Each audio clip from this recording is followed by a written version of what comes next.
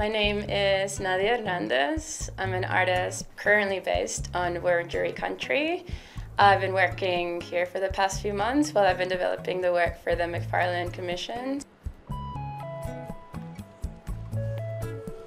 So I work across textiles, painting, paper construction, even involving music and food, and now sculpture.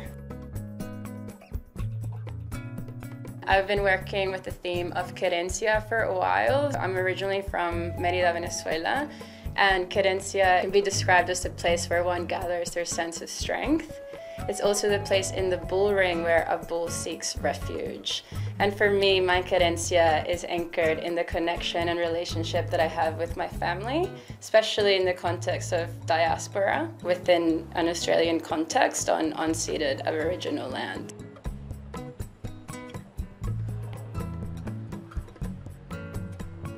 It's impossible to comprehend the social, environmental, and political devastation that's sort of taking place, especially when you're removed from the place where that is occurring. So I'm using these very intimate family connections as a way to comprehend this greater political context.